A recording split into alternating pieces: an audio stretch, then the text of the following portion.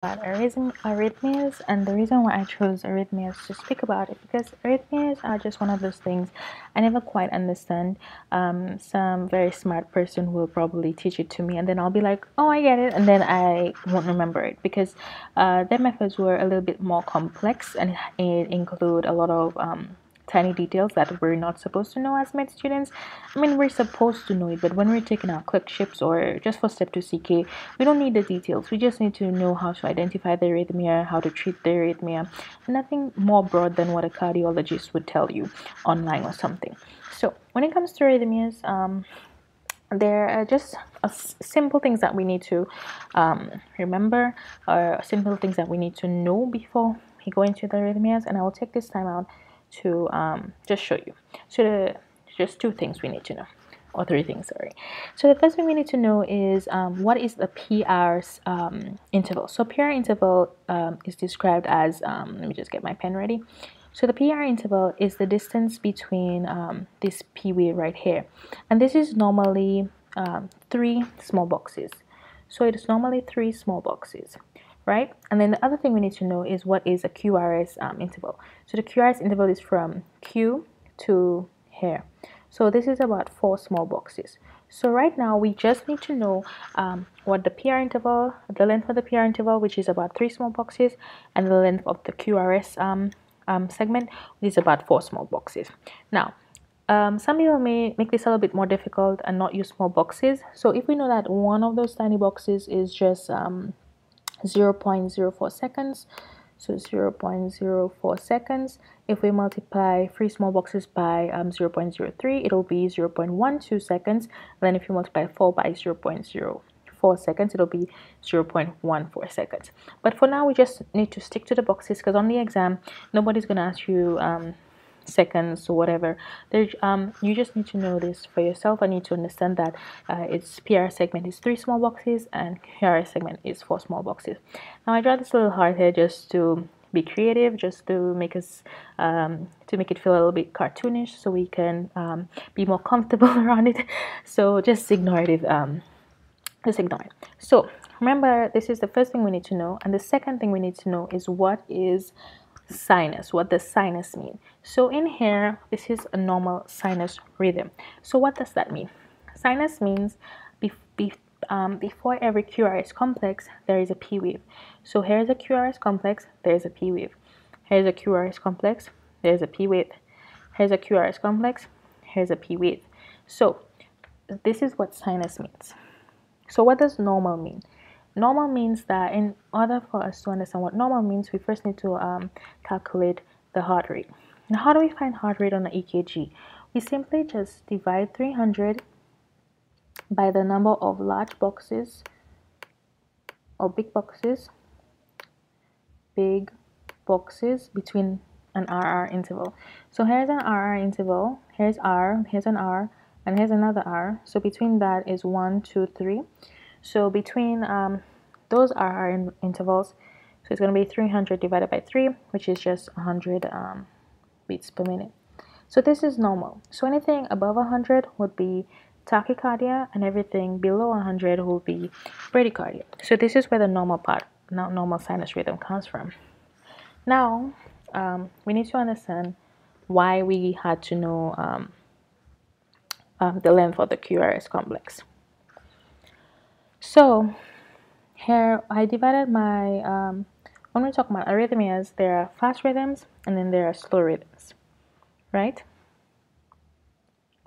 So the fast rhythms can further be broken down into those that have narrow QRS complexes, which is less than 4 boxes, and those that have wider QRS complexes, which is more than 4 small boxes. Okay, so these are the narrow ones and these are the large or wide ones, right? So now let's just take a look at our first rhythm. Now the first rhythm, remember the first thing we have to calculate is the rate. So if we were just to pick an RR interval, so here and here, so that's between these two R's is just 2, so 300 divided by 2 is 150. So 150 beats per minute is a tachycardia, right? Now, before each of the QRS complexes, there is a P wave, here's a P wave, here's a P wave. So this is sinus tachycardia, right? Now let's just take a look at our second supraventricular, our second arrhythmia. So if we were just to take an RR interval here and here, so again it's just two boxes. 300 divided by 2 is 150. Now we need to check whether there are P waves. So we may be tempted to say that this is a P wave, but if this is a P wave for this QRS complex, and this is the T wave for this QRS complex, right?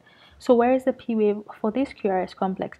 So this rhythm has no P waves. So there are no P waves, and there are no P waves, right? Now, so this rhythm is tachycardic, and there are no P waves, and the R intervals are regular, or they're the same length. So this is what we call as a supraventricular tachycardia. Whenever the rhythm is fast, the QRS complex is narrow, and there are no P waves, it's a supraventricular tachycardia. Now this is important because there are other rhythms that if we take that look similar to this, right? So if we take the atrial fibrillation, between these RR intervals, it's two boxes. So 300 divided by 2 is 150 again, right? And again, there are no P waves. So there is no discernible P waves. So there are no P waves just like this one. Just like the supraventricular tachycardia, there's tachycardia, no P waves, narrow QRS complexes, because this one is also narrow. However, the RR intervals are irregular. This is not the same length as this. This RR interval is not the same distance as this RR interval. So when the RR intervals are irregular and there's tachycardia and no P waves, this is atrial fibrillation. Okay. Now we're going into the wide QRS complexes. Wide. So if you look at these rhythms, it's just wide, like it's just big. This is definitely more than 4 small boxes between those RR intervals.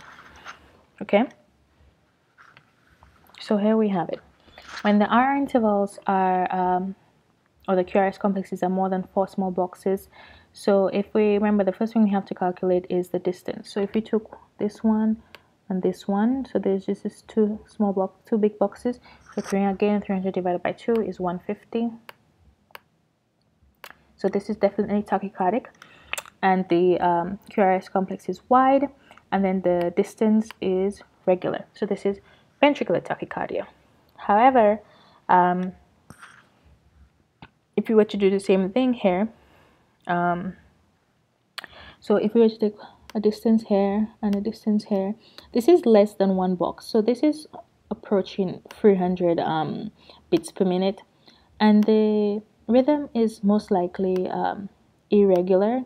So this is what is a ventricular arrhythmia, right? And here, if we take an RR interval, this is definitely 1 small box. Sorry, 1 big box. So it's about approaching 300 beats per minute. And we can see similarities between ventricular arrhythmia and Torsades de Pointes. However, in a ventricular arrhythmia, this stays on one straight line. But if Torsades de Pointes, there are places of decrease and then increase frequency, decrease and increase, then decrease and increase. So it's twisting of the points, as you would say in French. Now we're going to talk about the slow rhythms, right? So in the slow rhythms, it's simple. Remember, the first thing we need to calculate is the heart rate. Now, in the slow rhythms, we don't have to worry about the QRS complexes. However, we need to worry about the PR intervals. So QRS complex width was mostly for fast rhythms, but PR intervals is for slow rhythms. Okay, so if we were to get the RR interval between those things, so it'd be like 1, 2, 3, 4, 5, 6, 7, 8, 9.5. So 300 divided 9.5 is 31 beats per minute. So this is 31 beats per minute. Remember, anything less than 60 is bradycardia. Now, we have P waves before each QRS complex. So this is sinus bradycardia, okay? And so this is sinus bradycardia. And the PR interval, I know it's really, you really can't see it here, but the PR interval, remember, has to be less than 3 small boxes, and this is definitely less than 3 small boxes. So this is just regular sinus bradycardia. You can get it when you're sleeping, when you're tired, you can get sinus bradycardia. Okay, so the next rhythm we're going to talk about is this one. Okay, so we look at the strip, the RR interval. So between those RR intervals, there's 1, 2, 3, 4, 4.5. So 300 divided by 4.5 is did I calculate this right? 1, 2, 3, 4. Yeah. So this is 66 beats per minute, and this is a bradycardic. It's, remember I said 60 is a little bit normal, but this one is definitely bradycardic. So let's do this again. So here we have let me just calculate 1, 2, 3, 4. Okay, so this is definitely bradycardic. However, if we check the RR intervals, which is right here, this is greater than 4 small boxes. If we're greater than 4 boxes, and the RR interval remains the same for all. Sorry, the PR interval remains the same for all. So when there is bradycardia and a constant prolongation of the RR interval, this is first degree AV block, right?